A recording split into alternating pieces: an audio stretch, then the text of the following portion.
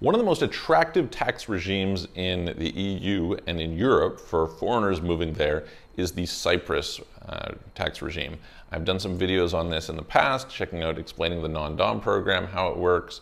And so especially I would say for people who are traders can be a very good, or traders is a little bit, but investors, people who are investing in stocks where sometimes that would be taxable under say the Portuguese non-habitual residency regime and things like this.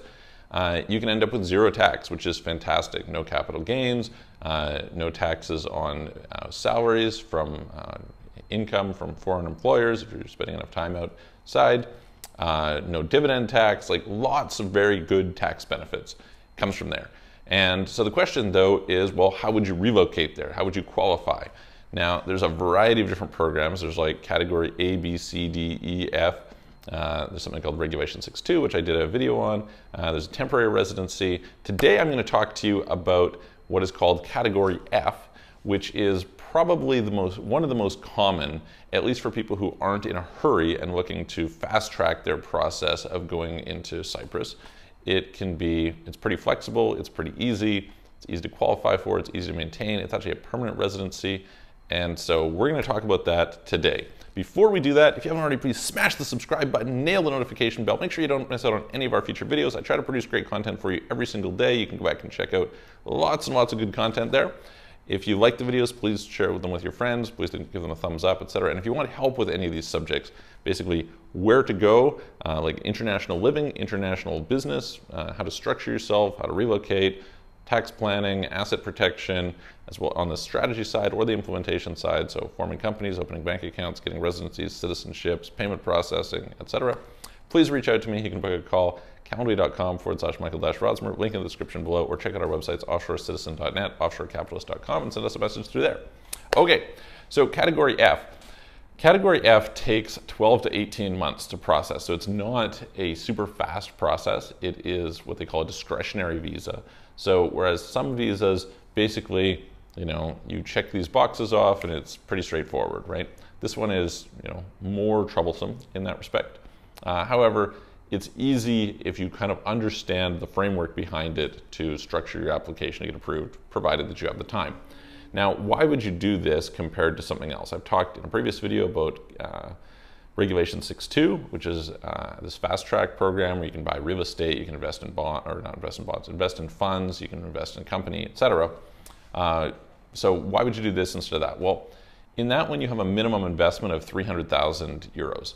In this, there is no minimum, okay? So you could, in theory, buy a 100,000 euro property and qualify, and that is the basis under which you qualify is through purchasing property. There's no minimum income requirement, although again, we kind of target having an income that is within the range that would be for something else, but pretty low. We're talking like 30,000 euros a month, or a year, sorry, 30,000 a year, not a month. So pretty good in that respect. It is also permanent. You can maintain it simply by visiting once every 2 years, which is pretty good, right? You won't get citizenship that way, but if you're willing to go and actually live there, you can work towards citizenship. It's an EU citizenship. It's gonna last long term.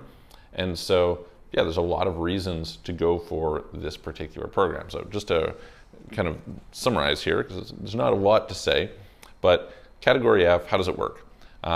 You need to buy a property. The property doesn't have a fixed value that it needs to be. You need to demonstrate proof of income. These are not working visas, so this is not something where you can go there and work locally. You'd have to get your income from abroad. So whether it's investments, whether it's your own business, whether it's some employment abroad, any of those things, those are all fine. You would need to have a place to stay. I mean, obviously you're buying a property, so that's going to take care of that issue. And you need to go through the normal things, the criminal record check and so on and so forth. But fairly easy to get approved. And again, good for somebody who wants to get into the European Union without making such a large investment. Notably, I think the biggest advantage of this is not just the amount of money that you have to invest, but the fact that the investment can be in any property. So if you're paying attention to Regulation 6.2, the fast track program, the way that it works is you have to buy a new property. Okay, here you can buy a secondary market property. You could buy an investment property that gives you great yield. You could buy something for well below market value. You could buy something that's in foreclosure. You could buy, all these things that can give you a good deal. You can actually make a good quality investment, whereas some of the others, it's harder to do that. And yeah, so you can qualify on that basis, and fantastic, off you can go. So if you'd like help with that, if you'd like help with any of the other programs, Portugal, Lithuania, Greece, wherever it is, please reach out to us. You can book a call. Again, like I said, calendly.com/Michael Rosmer. If you like the video, let us know. If you don't, please give me feedback. Really appreciate it. If you have any questions, put them in the comments below, and I'm going to look forward to seeing you guys on the next video.